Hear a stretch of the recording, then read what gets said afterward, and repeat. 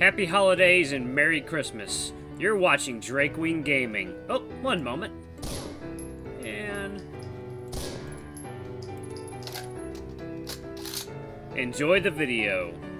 Hey guys and gals, Nary here from Drakewing Gaming, and so you on Twitter, the Gaming Drag. Today I'm coming back at you another Let's Play episode of Tennis Ace, Keisuke's Path.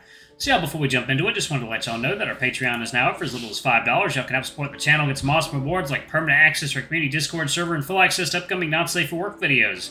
Anyway, y'all, let's go ahead and jump right back in. Alarm chain, you were up, and let's go. Alright. Yeah, that's a fair point. I can't pretend to know what's going on with you and your family, but I have some idea of how those relationships can be a pain to manage at times. You do? I just try to not focus on it too much. I keep busy and do my work, and that's usually enough to keep me from getting in any trouble. Usually, huh? Keisuke mumbles to himself, a complicated look flashing across his face that I can't seem to decipher. For what it's worth, I hope things settle down for you. Thank you, Arata.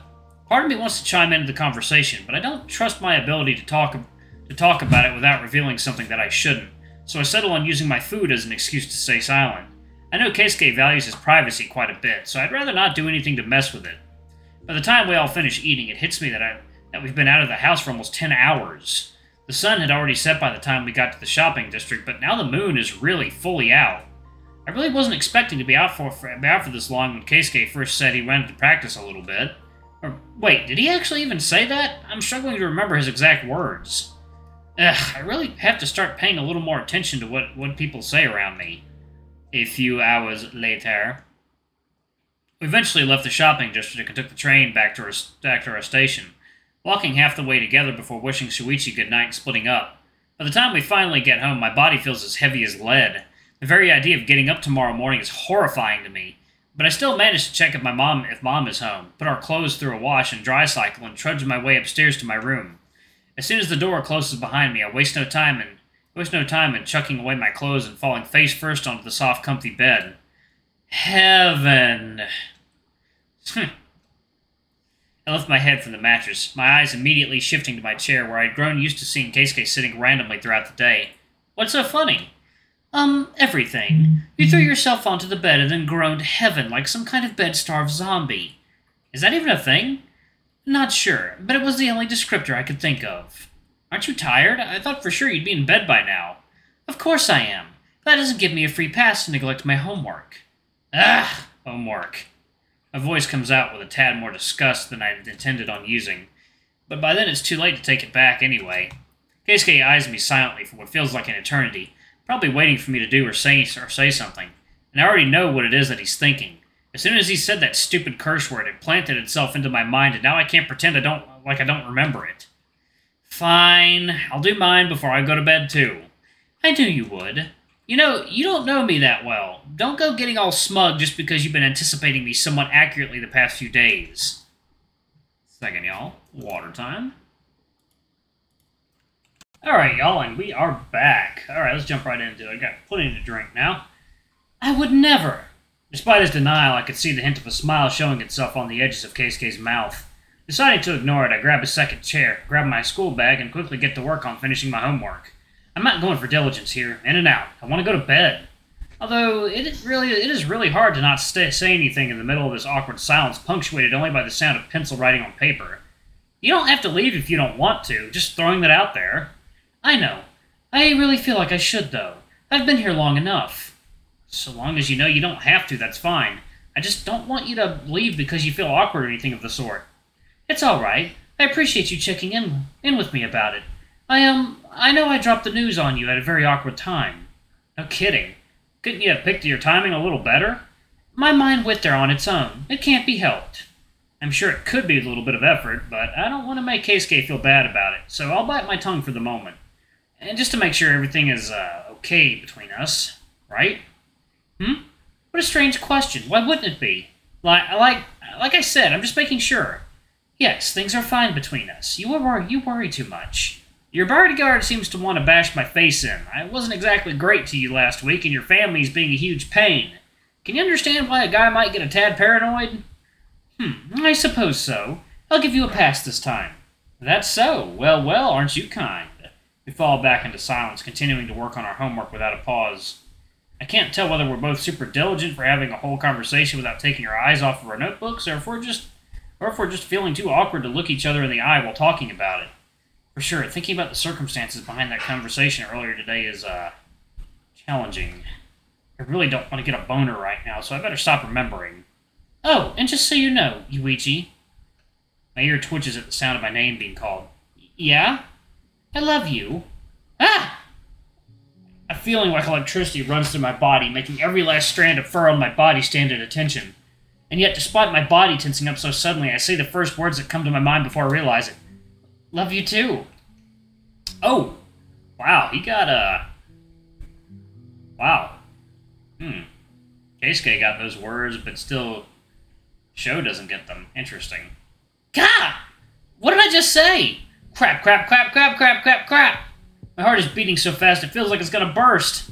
Once the weight of what I said fully catches up to me, I completely lose it. I can't deal with this anymore, not today.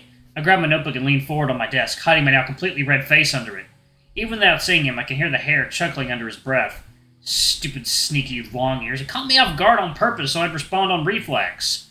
After it feels like an eternity of me whimpering while trying and failing to regain my composure, I finally decide to fully check out, leaving my half-finished homework atop the desk and climbing into the bed, hiding myself under the covers.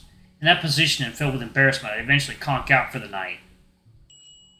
June 28th, Wednesday, the day of the apocalypse. No. Thinking now. Is quarter time. Okay. As I'm standing over my bed, checking and rechecking every pocket of my travel bag, and continue muttering to myself as I mark off items in a mental checklist while I go along. And that's underwear. Okay, towels are okay. Shirts. How many shirts? 1, 2, 3, 6 shirts. Is that enough? Yeah, I guess that's enough. When I was a kid, I tended to leave packing to the last minute. After all, packing is annoying. Packing is boring. Who likes packing? But, because of that, there was definitely more than one time when I forgot something important.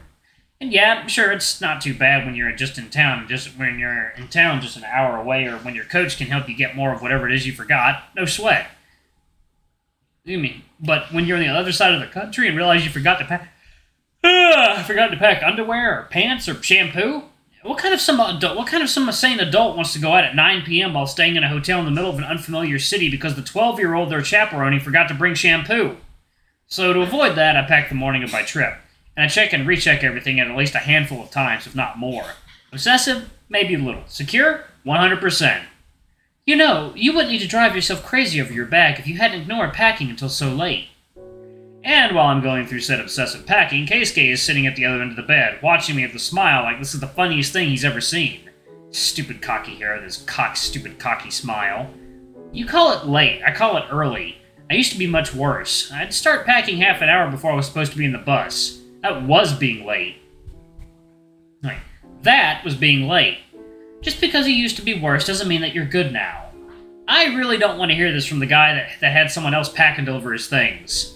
Well, what other choice did I have? If I went back to the state before the trip, I'm fairly certain I wouldn't have been allowed to come back here. And I did say I'd only be going back after the trip. I think there was a lot of room between don't go back home at all and never leave home, but then again, you're the only one who understands your family's unique brand of insanity, so who am I to talk? Also, you have way too much stuff. Did you really need 3 bags for this trip, besides your tennis gear? It's what I always pack with me. Makes it 100% sure that I won't miss or forget anything. Man, my back hurts just looking at all that stuff. I don't even want to imagine being the one lugging all of it around. Just so long as you don't ask me to carry it for you. I won't. Don't worry that pretty little head of yours so much. It's not used to being complimented like this. You don't talk about my head. Heh, you're cute, and very easy to flutter. You're very easy to fluster, it seems. I'll throw a pillow at you, I swear to God. Heaven forfend. Not a pillow. It's my only weakness. Second, y'all. Alright, that one's down. Alright. Let's do it. Okay. You're such a dick sometimes.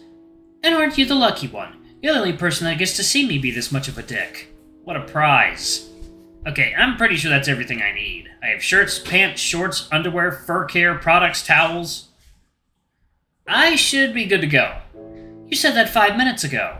Don't you have something better to do than to watch me pack while criticizing? I could leave, but wouldn't you miss me then? Not from this far away. What did... Ow, you actually threw a pillow at me! You did say it was your only weakness. Oh, aren't you hilarious? You know it. And you have the gall to say that I'm a dick. Between the two of us, you're definitely the bigger one. I'm not too sure about that. Yours definitely seemed bigger, but then again, it's been a little while. What? Oh my god, I'm not talking about that! Yes, I'm aware. Once again, you're too easy. And once again, shut up! Stop throwing pillows at me! And stop being a wise ass! Aw, but don't you love me when I'm a wise ass? Gah!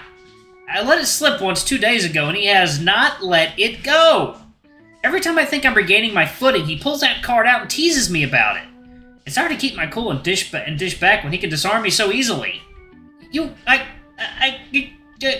Shut up! Duly noted. I'll stop for now. If only because you seem like your head is about to explode. You are aware that you can just not say these things, right? You don't have to poke the wood and keep teasing me. I've never been the best at not leaving well enough alone. Evidently. Aniki, are you taking your regular everyday toothbrush with you on the trip? Because I was in the laundry room and found your leather pouch with your travel toothbrush and some other bathroom stuff in it. Oh, crap, I completely forgot. Thanks, Aki, give me a second. So much for being good to go, huh? You, shush. Hey, Aki, thanks for the heads up. No prob, Aki cocks his head to the side, looking past me and at my bed. A lot less messy than last time. Good job. Good job. What are you, my boss? I'm just saying you're doing good. That doesn't help your point at all. By the way, will you be going to watch the competition, Akiyoshi-kun?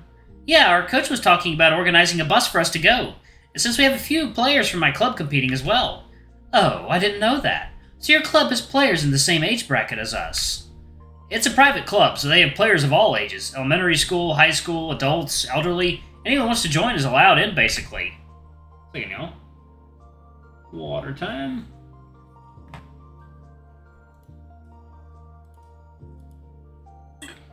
Oh, yeah, this is good. So long as they can pay, you mean? Well, yeah, of course. What about you, Keisuke-san? Aniki never says much about it, but how do you feel? Are you nervous? A little bit. Unlike Yuichi, my prospects are nowhere near as rosy. I'm trying to be optimistic, but you'll do fine. You've improved so much since the prefectural competition that I barely even recognize you as the same player. Thanks, Yuichi. It'll be nice to get to watch you to play again. It's been a while. That it has. And what about your clubmates? Anyone good that I should look out for? I guess. I think 2 of our guys are seeded. Oh, that's news to me. Seeded players, huh? What are their names and their ranks? What can you tell me about their playstyles? When did this turn into an interrogation? Keisuke, relax. You're going to freak my brother out. Oh, sorry. I can get somewhat intense when it comes to tennis. It's alright. I don't know much about their playstyle since I don't usually bother watching the high schoolers play. If I'm there, I'd much rather play myself, you know? But I do know that they're ranked 13 and 16, I think. That's about right anyway. 13 and 16. I see. If that's the case, then they'd be in a completely different bracket from you and I. The only way you'd ever play against them is if you met in the finals. And there goes getting lost in thought. It doesn't happen all that often, but when it does, it's harder to snap him out of it than it is June when he spaces out. Alright, I'm going to go ahead and pause it right there. Thank you all so much for watching. Don't forget to like, comment, subscribe, ring that notification bell, and check out our Patreon if you can. It always helps. Before I go, I'm going to give a quick shout out to our lovely bronze tier patrons. Thank you all for all you do for the channel. We greatly appreciate your support. Thank you to our silver tier patron, Cade Silvermoon. Thank you for going a bit above and beyond. It's greatly appreciated. And thank you to our gold tier patron, Amr. You're awesome. We love you. Thank you for subbing to our ultimate tier anyway. If y'all want to get your names in the credits, get access to our Not Safe for Work contents as little as $5. Alrighty, I love you all, and I shall see y'all in the next video. Bye-bye!